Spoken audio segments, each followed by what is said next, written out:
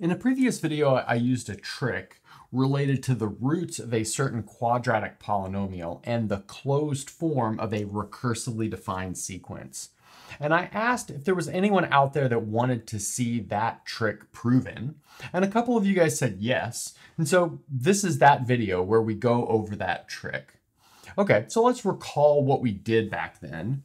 So if we've got this recursively defined sequence, a n plus 2 equals capital A sub n plus 1 plus capital B a sub n, then we know the closed form for this sequence, an, is of the form capital R, R1 to the n, plus capital S, R2 to the n, where R1 and R2 are the distinct roots of the following polynomial, which is known as the characteristic polynomial related to this recursive sequence. So we've got x squared equals ax minus b equals 0. And you might say, well, what about the seeds? And so this allows us to define the n plus second term in terms of the n plus first term and the nth term. Well, what about the 0th term in the first term, or the first term in the second term, depending on how we define this? Well, it turns out that that will not influence these roots at all. That will influence these numbers here, capital R and capital S, which are constants. So that's something that you would take care of afterwards. Looking at this polynomial and finding the roots will give you a rough idea of the closed form. So I think if you were to look at a standard proof of this fact, you would start with an educated guess that the sequence has this following closed form, and then show any sequence with this closed form obeys this recursion. And that's a reasonable way to do this, because obeying this recursion has some sort of uniqueness property. But that's not the way we're going to prove this. And that's because to a fault, I like to do things constructively. And that's exactly what we're going to do here. We're going to use a generating function. Okay, so let's start off by defining f of x to be the sum as n goes from 0 up to infinity of a sub n x to the n. So in other words, that's our generating function for our recursively defined sequence. Okay, now we'll take out the first term and the second term, or maybe the 0th term and the first term, depending on how you're counting. So we'll have a0 plus a1x plus, now left over, we'll have the sum as n goes from 2 up to infinity of a sub n x to the n. Now we can re-index this stuff right here so that the n's are replaced with n plus 2's. And that'll be nice because then we'll have a sub n plus 2 and we can apply our defining recursion relation. Okay, so let's see what we get. We'll have a0 plus a1x plus the sum. Now n will go from 0 up to infinity, because if n plus 2 is equal to 2, n is equal to 0. And then we'll have a sub n plus 2 x to the n plus 2. Now next up, like I alluded to, we will apply our recursion. So I'll replace this an plus 2 with capital an plus 1 plus capital B an. And then I'll pull that apart into two sums. So that's going to give us a0 plus a1x plus ax times the sum as n goes from 0 up to infinity of an plus 1 x to the n plus 1 plus bx squared, and then the sum as n goes from 0 up to infinity of an x to the n. So I did a little bit of simplification in the middle there. Notice here I have a times an plus 1 times x to the n plus 2. I took our capital A out and one of the x's out, leaving us with x to the n plus 1, and then the n plus first term of our sequence. We really want this index here to match with this exponent.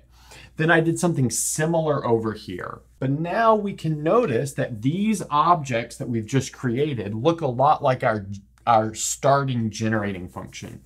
In fact, this one that I am squaring in blue is exactly our starting generating function. And this one is almost our starting generating function. Maybe we could re-index this and see exactly how it differs from f of x. So let's maybe take n and replace it with n minus 1. So we'll do that. So we'll have a n x to the n, and then notice we will start at n equals 1 now. Okay, so let's write this down. We have a naught plus a1x plus a times x times the sum as n goes from 1 up to infinity of a n x to the n. And then we have plus bx squared times f of x, like that. Now, this guy right here is our original generating function, but it's missing the n equals 0 term. But we can easily fix that. Let's add in the 0th term here. But if we add in the 0th term, we also have to subtract the 0th term. But the 0th term is just a0 times x to the 0, or just a0. But let's recall that this sum was multiplied by ax.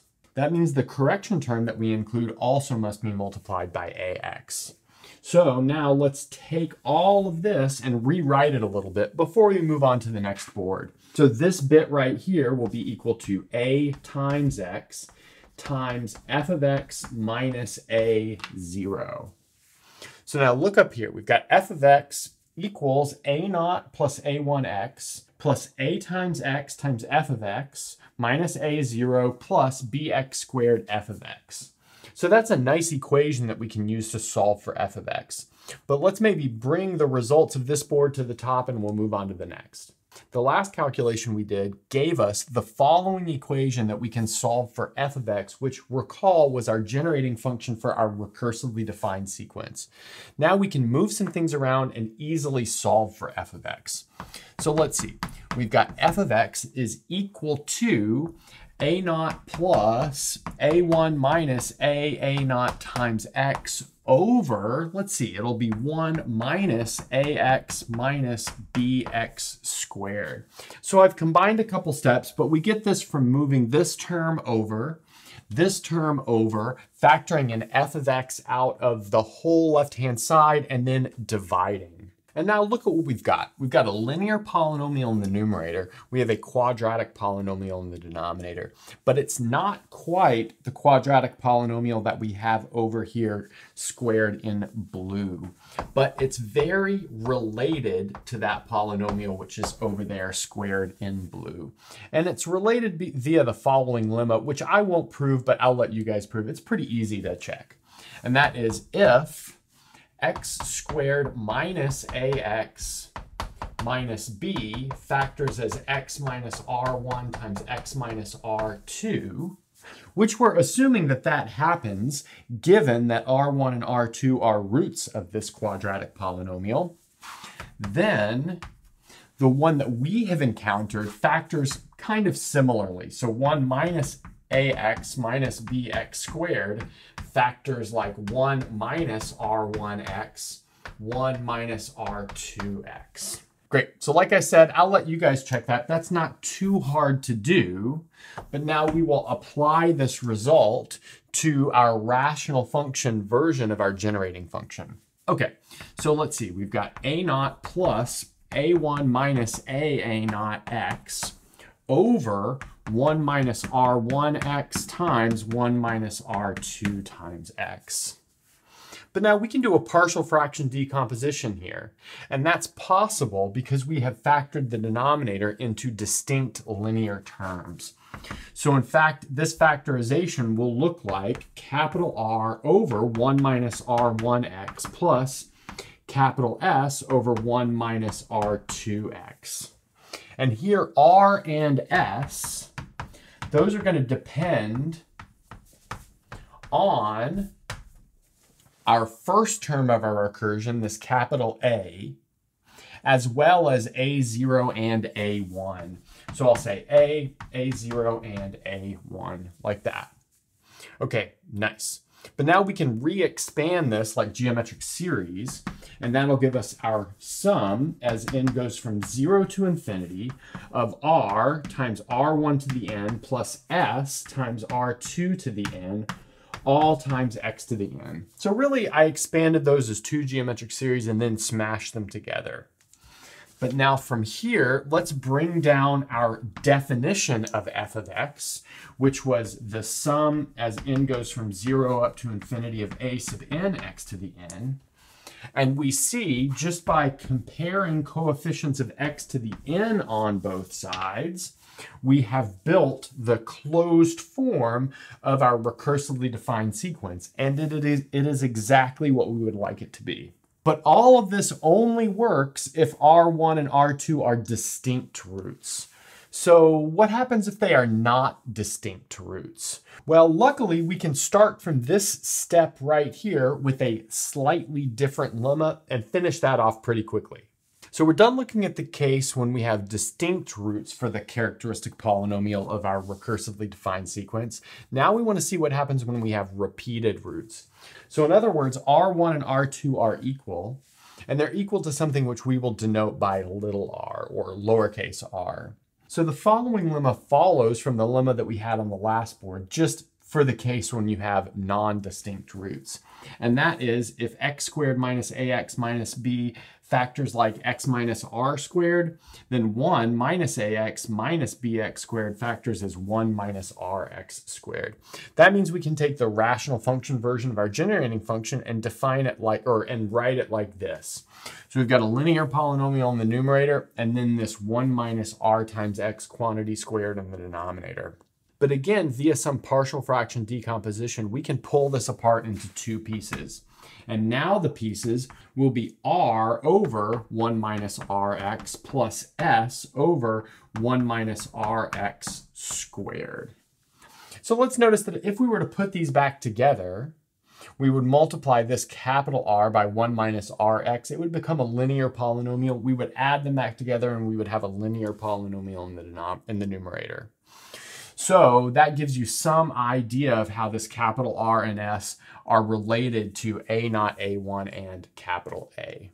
Okay, so from here we'll expand each of these kind of similar to what we did before, but we're in a little bit of trouble because this is not exactly a geometric series, but luckily it's the derivative of a geometric series. So in fact, this is equal to, well, let's see if we can get it right. S over R times the derivative with respect to X of 1 minus Rx.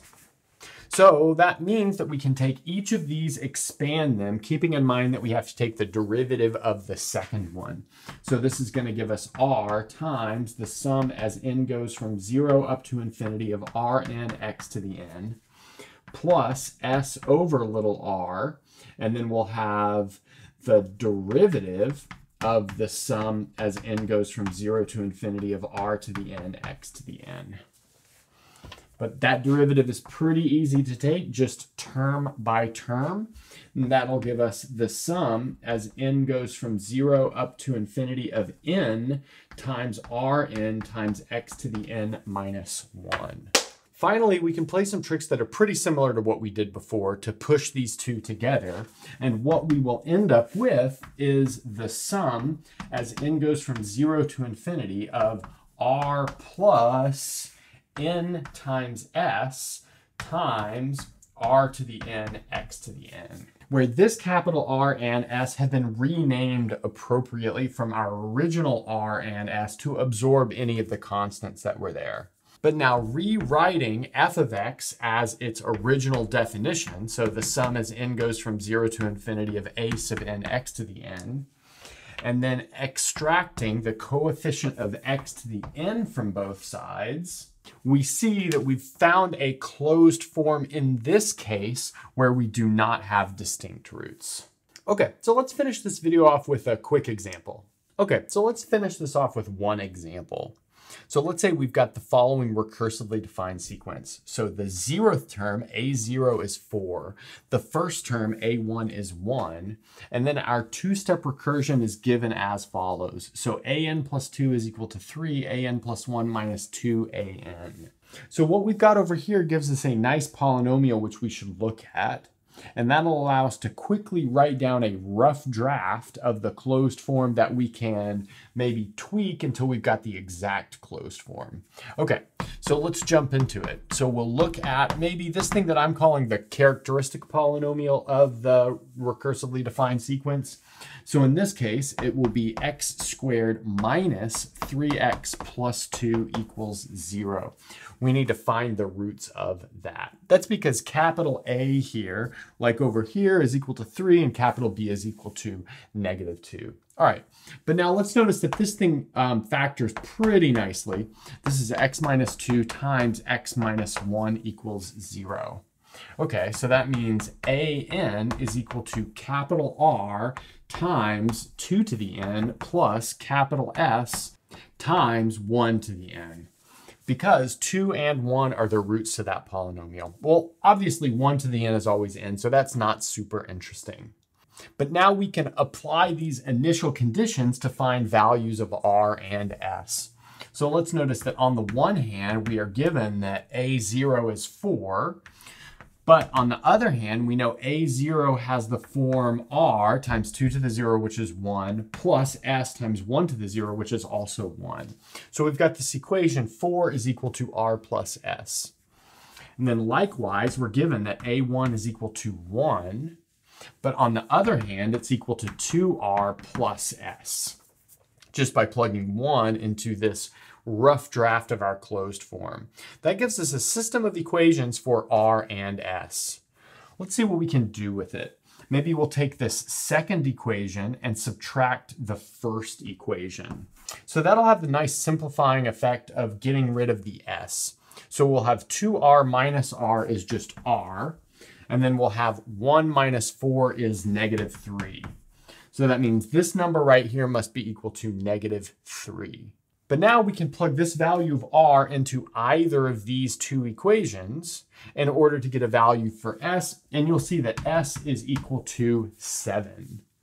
So that finally gives us our closed form, AN is equal to -3 times 2 to the n plus 7. And that's a good place to stop.